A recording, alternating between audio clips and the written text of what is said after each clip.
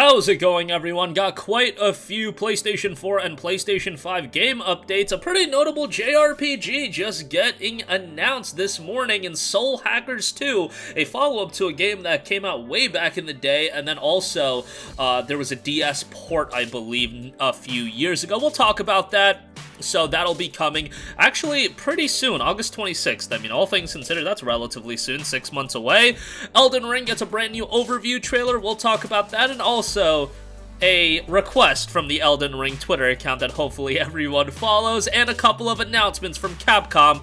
That new game announcement was not the Resident Evil 4 remake, but it's a pretty notable one. We'll get to that at the end of this video. First up, Soul Hackers 2 has been announced for PS5, Xbox Series, PS4, Xbox One, and PC. Now, Soul Hackers, Devil Summoner Soul Hackers, I believe that came out, what, in 97 on the Sega Saturn? Yeah, the original Japanese release on the Sega Saturn was in 1997. It came out on the PlayStation in 1999.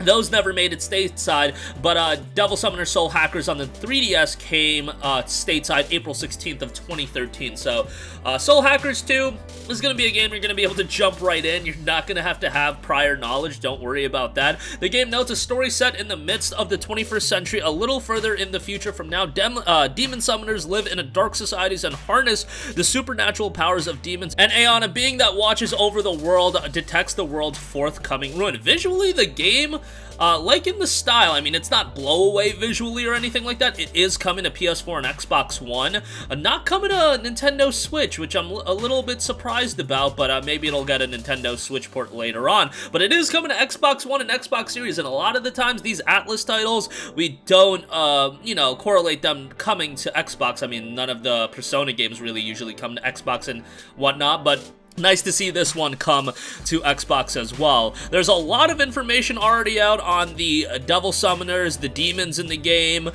soul hacking, and quite a bit. But yeah, I'll leave a link to Gamatsu in the description box below. They got a nice overview on that. But hey, more JRPGs coming this year. That's definitely an exciting thing. This year, we still don't have a complete outline on all of the Japanese RPGs that are going to be coming this year, but it does look a little bit quieter in as far as speaking in February, but things can really pick up in the latter portion of the year, and, you know, potentially, who knows, Final Fantasy 16 could still hit this year, and there could be a billion other games in the works, but last year was pretty heavy for new JRPGs with, like, Tales of Arise, Scarlet Nexus, Final Fantasy 7 Remake Intermission, the DLC, etc., etc. Ys 9, another big one, so hopefully that does pick up in the latter portion of the year. Alright, moving on from that, Elden Ring has gotten a brand new overview trailer, 7 minutes in length, so this is a sizable trailer going over all of the key information regarding the game. Would recommend you to check that out if you know, are okay with watching some of the gameplay. I know some people that are going completely dark. They're not clicking anything related to Elden Ring, and they just want to be completely fresh going into the release of the game.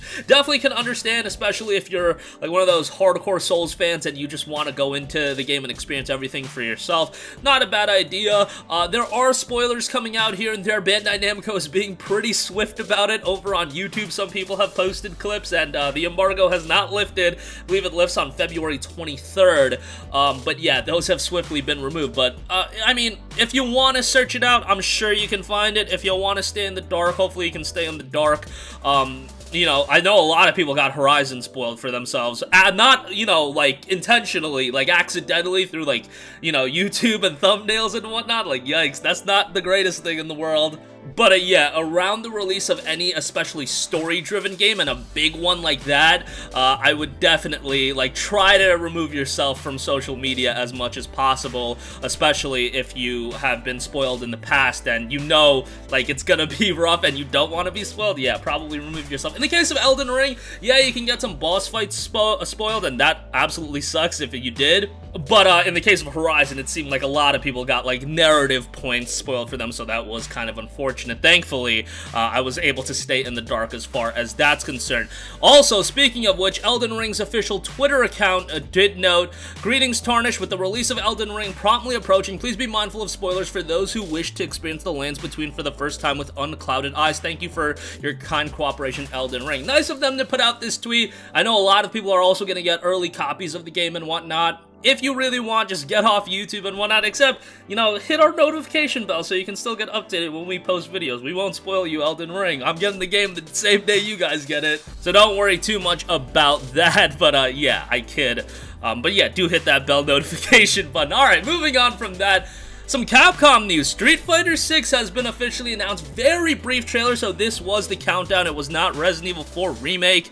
But Street Fighter 6 has finally been announced. It's been quite a while since we saw the initial release of Street Fighter 5. And man, Ryu looking kind of buff. I mean, saw some people on social media saying he kind of looked like Giga Chad. Yeah, I'm definitely getting Giga Chad vibes from Ryu now. But yeah, Street Fighter, I played the hell out of Street Fighter 4 when it came out back in like February of 2009. You guys remember that intro to Street Fighter 4 too? I feel like it was kind of underrated. I remember people crapping all over that intro back in February of 2009, but I like that intro. But nevertheless, that should be coming at some point, but we are scheduled to hear more news sometime in the summer. So yeah, if you're into Street Fighter, that's going to be something you can look forward to. And how about this? Capcom Fighting Collection announced for PS4, Xbox One, Nintendo Switch, and PC. Includes 10 different games with a rollback netcode, and it'll be priced at $39.99. Now, what games does it come with? You got Darkstalkers the Night Warriors, Darkstalkers Revenge, Vampire Savior, Vampire Hunter 2, Vampire Savior 2, Red Earth, Cyberbots, Super Jump Fighter Mini Mix, Super Puzzle Fighter 2 Turbo, and Hyper Street Fighter 2. Some classics there. So, I feel like that's a pretty decent price, $39.99. I mean, would I like to see $29.99? But again, I'm always going to be kind of cheap when it comes to these game collections, and I remember like collections like the Sega Genesis collection and things like that, that being $30, so that's what I always kind of harken back to, but, you know, things are going up in price, so I guess $39.99 is fine. At least it's not $60, but this is definitely going to be a throwback to those of you that played these fighting games back in the day. You'll probably get a kick out of this, and hey, 10 games for $40, $4 a pop, that sounds pretty good, even if you're not going to jump into all of them, as long as you're going to play a couple of them, have a good time with those. I think that's a reasonable enough price point, and that's going to do it for me. Again, Soul Hackers 2 has been announced for PlayStation 5, Xbox Series, PlayStation 4, Xbox One, and PC.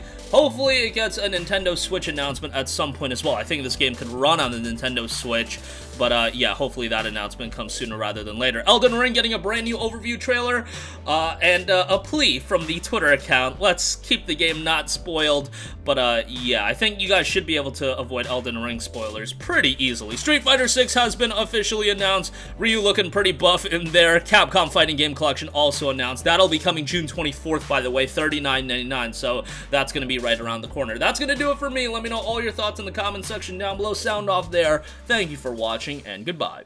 Hey guys, we hope you enjoyed the video, and if you did, make sure to hit the subscribe button, and if you're already subscribed, do us a favor and hit the bell icon. This way you'll be notified whenever we post a new video. That's the best way to keep up with all of our uploads, and we usually try to upload 2 videos a day. And with the bell icon hit, you'll be notified whenever we do upload a video. As always, thanks for watching.